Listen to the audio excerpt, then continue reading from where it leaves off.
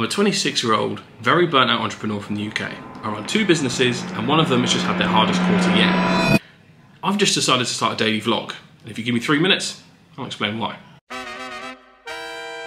Bloody good question. Why? So a couple of reasons. One, I am a big believer in content, right? I run a social media marketing agency and a podcast studio. Those are my 2 businesses that I run. And they're both designed to basically help companies and individuals post more like content creators, be more authentic, and build demand for their businesses. Now, I have realised I've not been doing enough of this myself. And I also realise I communicate best when I'm just in the flow of life. Whether, you know, I can communicate well in podcasting, in meetings, things like that. But if you just kind of sit me down and give me some kind of script and tell me to look at the camera and say something, it's usually way more wooden, robotic, and it's just not me.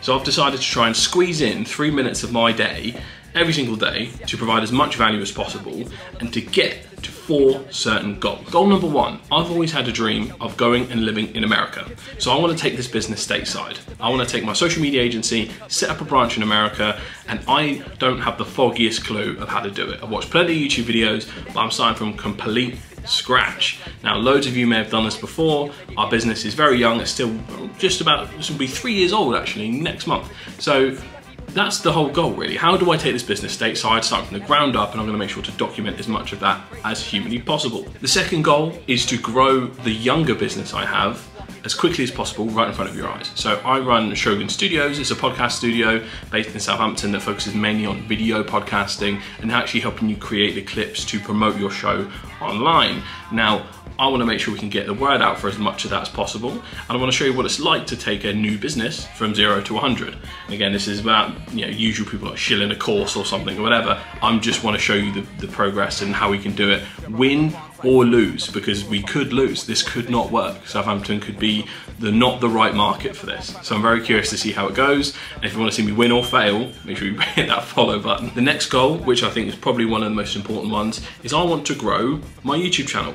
Now, YouTube is a very interesting one. With the introduction of shorts, you can get a hell of a lot of views, and they've recently just brought down the criteria for you to start monetizing your YouTube channel. So you actually only need 300 subscribers now, which is insanely low compared to where it used to be, because I think it used to be around 10,000. So there's a massive opportunity there for a whole new wave of creators to rise up in this period and take advantage of both shorts and long form content on their channels. So if you're interested in following that journey, what it's like to grow a YouTube channel from 0 to whatever we end up getting it to, that'd be great. My aim is to see if we can get 300 subscribers by the end of this year.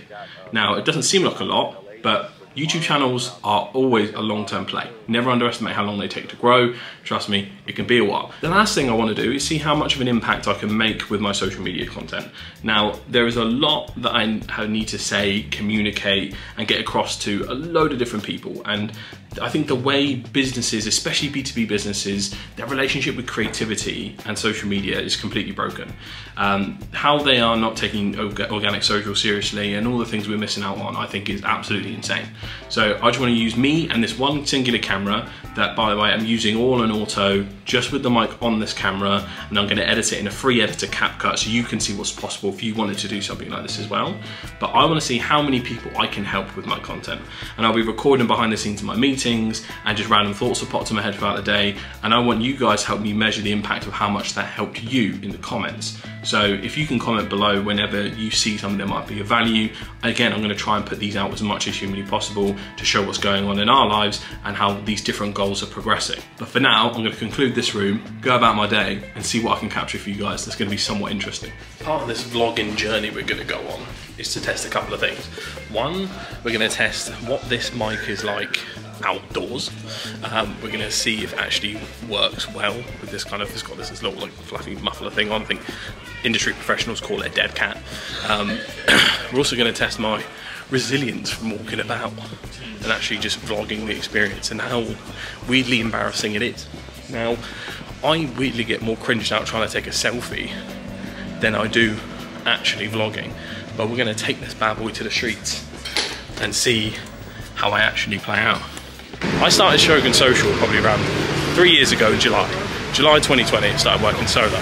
I started in my bedroom, getting clients off of Fiverr, and from there it's kind of grown and grown. So now we're a team of 9, looking for team member number 10, really trying to help businesses, post-site creators, create demand online, and completely flip their mindsets around social media. Now, doing that requires me to put myself out of my comfort zone, and this is most definitely what I'm doing at the moment. You know, maybe if I was in London, people would question this less, but because we're based in Southampton, I'm probably going to get a few weird looks, but here we are. One of the recent things I want to do, and I'm still working out the logistics, is full price transparency on our website for where our different packages start. Most packages put together custom, but there's usually a very common archetype that arrives from each one I do. So I think if I can start to introduce pricing transparency, plus really going in with content marketing, which is proven by many people. One of them is Chris Walker from Refine Labs. He's absolutely incredible at this, and they've basically coined the term demand generation.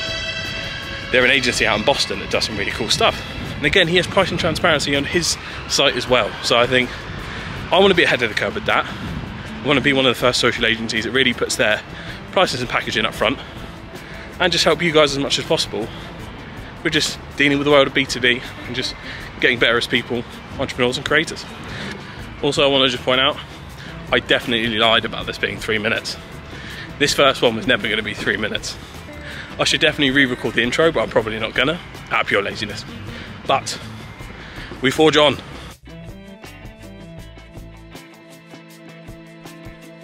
Good news, everyone.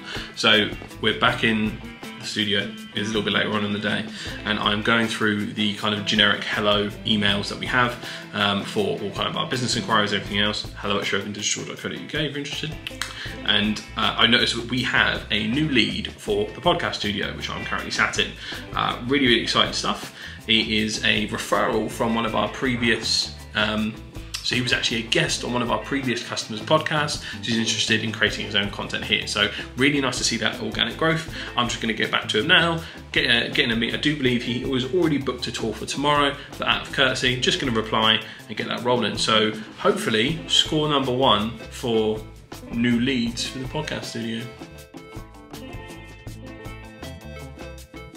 So it's almost similar to our tech client, for instance, where basically the goal is to get as many potential clients in their followings as possible, and then they can pull from that data and reach out individually and pull them into different campaigns and stuff later. So it's very much our kind of top of funnel activity. And then because they're growing at a really healthy rate, so you know, if we went hard on using their organic content for paid content and really started to get loads of leads in, that they're not probably ready for that right yet. So it's about setting that organic foundation, especially in the first 3 months, getting them used to this, that consistency, and just giving them that culture of creative testing. Like, I want us to be very much like, this is the account where we have a lot of flexibility in terms of how the owners think and what they're willing to try and what they're willing to do. So get them to push the boundaries in terms of how they think creatively, and just even testing different formats. And ladies and gentlemen, just like that, the first day of vlogging's over. Pretty weird, pretty eclectic. I found it like I'd almost forget that I need to keep the vlog rolling, and it's definitely going to be a habit I have to get into, because you know, when things crop up at work, you know what it's like. You got to jump on it, you got to do this, got to do that. But I had a great time doing it. Want to keep active on it, and even if these end up being very small slices of my day that I put out as teasers on my other channels, mainly my LinkedIn or my TikTok, then I'll put the full version up on my YouTube channel so you guys can actually see the full scope of what I'm up to if you're interested. So without further ado, that's day 1. Let's see how long we can last, folks. Hopefully for a long time. I'll see you all soon. Make sure to like, subscribe and comment what you thought of the first episode.